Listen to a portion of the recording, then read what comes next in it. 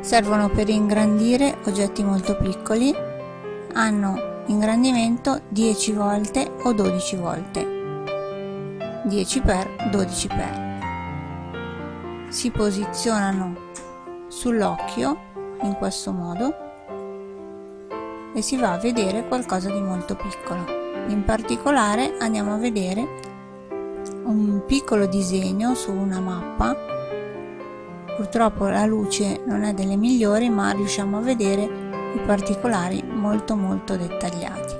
Questo era il 12 ingrandimenti e ora proviamo la differenza con il 10 ingrandimenti.